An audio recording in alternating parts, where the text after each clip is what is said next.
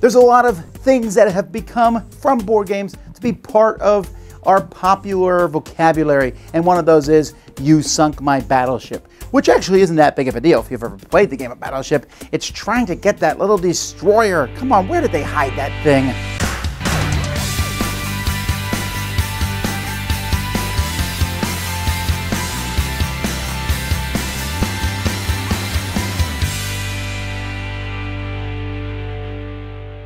Hey folks, I'm Tom Vasel, and I loved Battleship as a kid. The rich kids had electronic Battleship, but I had regular Battleship, and it was fun to guess where my opponent's ships were hidden.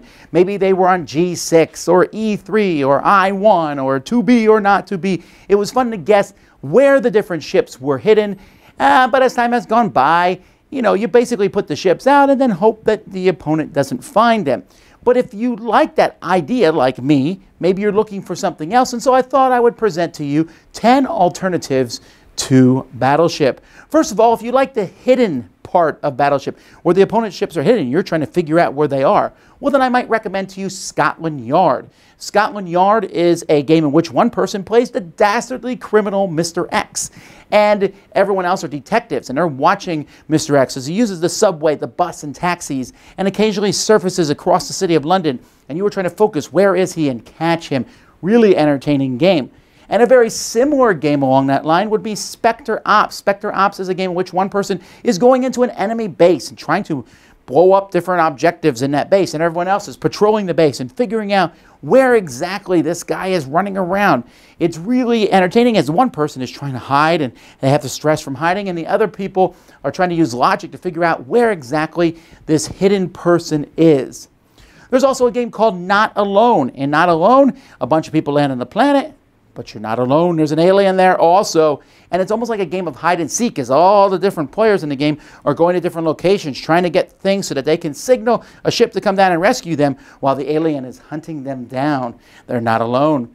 Another game that's very similar is Escape from the Aliens in Outer Space. This is a game in which each player has a little sheet of paper, and on it you are keeping track of how you move on this grid. You're on a spaceship. Some players are aliens. Some players are humans. The humans are trying to get off the ship. The alien players are trying to find the humans. You announce where you are, but occasionally you can lie, hoping that the aliens don't catch the humans, and you're also quite not sure who everybody is. If you like the two-player back and forth part of Battleship, Fugitive might be a game you enjoy. Fugitive is one person's a fugitive. The other person is that agent who's coming after them, just like the movie The Fugitive. And so as the fugitive is running, they have some cards, and they are hiding in a different number card, and the agent is trying to figure out which card that person is hiding in. And they have to keep one leap always ahead of the agent. It's a pretty hard game for both players, but also very little simple back and forth. Fugitive. Or maybe you want to go back to an old classic like Stop Thief. Instead of playing against the other players, you're playing against a computer. Now, Stop Thief has just been updated. It used to come with a cool electronic device. Now it uses your phone as a device, and you'll hear sounds and movements, and all the players are running around trying to catch this thief before the other players. The new reprint is incredibly well done. You definitely want to check that one out. Maybe when you're playing Battleship, you like that whole grid aspect. A1, A2, A3, up to A10, 100 pieces on the grid. Well, a very similar game is called Telepathy Magic Minds. In Telepathy Magic Minds, you have these two grids, you and your opponent, and you're going to pick a spot in the grid, and then you ask your opponent questions about their grid, trying to figure out what one spot is on their grid, using deduction back and forth. And they've even made a kid's version of this, and it's very fun and has that same similar feel to Battleship. Maybe the part of the reason you like Battleship is because you like to have spaceships attacking other people's spaceships. Did I say spaceships? Because I meant ships in the water, but I meant spaceships for my alternative, which is Star Realms. Star Realms is a deck-building game in which you have your own little ships that you're placing out there. They're taking pot shots at your opponent's ships and trying to blow them up. It's a lot of fun. Can play more than two players, but works best with two. And then we have, if you like that two-player back and forth, this is a game that has nothing to do with ships, but has that same feel, and that would be Raptor. In Raptor, one person is controlling a mama raptor and a bunch of baby raptor, and the other person is controlling scientists, trying to capture these raptors.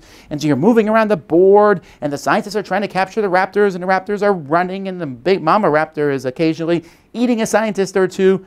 Really cool pieces, and that fun back and forth feeling that Battleship does. But if you want the one game to replace Battleship, the one game that completely makes it obsolete, you want to play Captain Sonar or Sonar. They're both the same game, but Sonar can go to 2 or 4 players, while Captain Sonar works best with 8.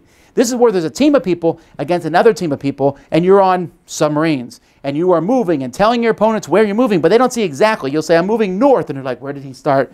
And they're trying to figure it out, and you're trying to get into position to shoot the other person with torpedoes, and Sonar is the same thing, but it could just be 1 versus 1 or 2 versus 2. This game is phenomenally fun, and while it's in print, which it is right now, there's no reason to ever play Battleship again. Those are my top 10 games that are better or alternatives to Battleship. Tell me what yours are in the comments. Until next time, I'm Tom Vasel, and you've been watching The Dice Tower.